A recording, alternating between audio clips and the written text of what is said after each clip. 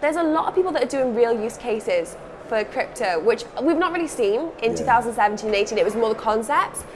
And now we're seeing people actually use them. And I think that's something that I've been really inspired by. The energy's different this time around. Do you feel that too?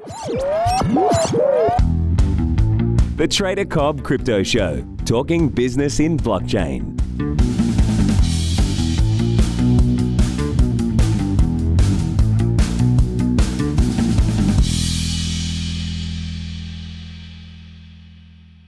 Ladies and gentlemen, welcome to the Trader Cobb Crypto Show, apparently sponsored by zipmex.com.au. Get across and check them out. I'm speaking with the gorgeous Jessica Walker, who's been covering all the events here and doing a lot of interviews. All of the video content directly for the summit. So it's been a busy few days, and we're both sounding a little bit husky because we've been getting it done. There's a lot to be done and a lot of talking 24/7. So tell me, who's been the most interesting person that you've interviewed? I know you interviewed Akon, who had like a massive crush on back when you were in your wee little teenage years, I believe. So other than Akon, I mean, talk about Akon, but who else has been really impressive or interesting from your perspective? So we did a live AMA with Tim Draper, which was super exciting. Yes, he joined us on the line. He couldn't make it in person, and that was great. He spoke about meeting with the previous Argentinian Prime Minister and talking about the benefits of crypto there. That was quite interesting.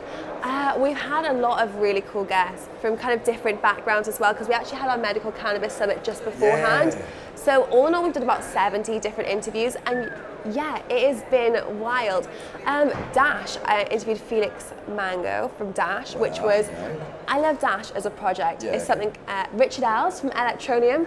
People we interviewed him too, he's a cool guy. Yeah, so there's a lot of people that are doing real use cases for crypto, which we've not really seen in 2017 and 18. It was more the concepts.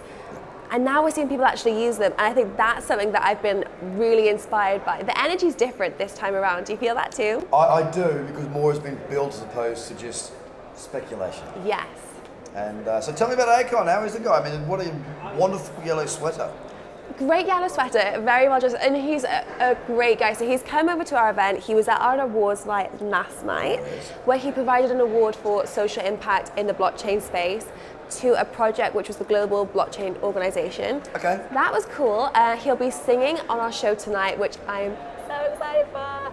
And what he's doing is interesting. So he's created a coin called Acoin.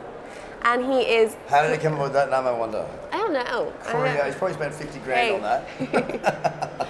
Marketing, great. And then he has a town in Seoul, which is going to be a real sandbox for this cryptocurrency. And I think what is amazing is that Africa as a continent has so many young people that this is a real potential maker. So there's been a lot of interesting topics. The Akon interview was great, and he's interviewed a few of our media partners as well. So that'll be interesting. He's also got a talk at 3 o'clock today, which will be live, which is on financial inclusion. So he's really integrating with a lot of people. He's on a panel with Richard Els today. Oh, wow. So there's a panel of about 6 people that are all doing similar things in this space. And what we're seeing is like people are coming together and people are sharing concepts. So yeah, it's a super exciting time to be here. It's an amazingly collaborative space. Let's not be too positive about things. We can be, but there are also the word scams thrown around a great deal. What I've noticed at this particular event has been a lot of quality people. I mean, you do have people that just call everything a scam, and to each their own. But like you said, you know, some of these projects now, rubber hitting the road, they're making impact. When you talk to Africa, very much like in China with WeChat, what they do in Africa is they'll use their telephone credit as a means of exchange. Yes. So a place like Africa, it's already there, ready for adoption. I'm sure Akon's worked that out already. So what are you looking forward to? We are at the last day of this event. Yeah, we're at the last day. So I'm about to rush off and go do an AMA on stage with Anthony Popliano, which I'm excited for because I've been interviewing him for about 2 years via Skype, and it'll be great to get some audience interaction too. I think it's super important to be able to let viewers that are sitting in the crowd ask some questions to the likes of Tim Draper, Anthony Popliano, and we're really creating this breakdown of barriers where we can understand a little bit more about what's going on in the space, so that should be good fun.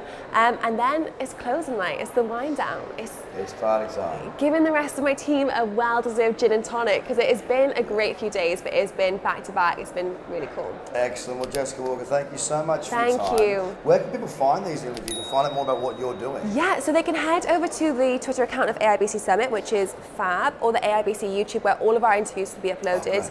And I also have a Twitter account, which is Jessica SMW, which I upload little snippets and like my personal favourite bits as well.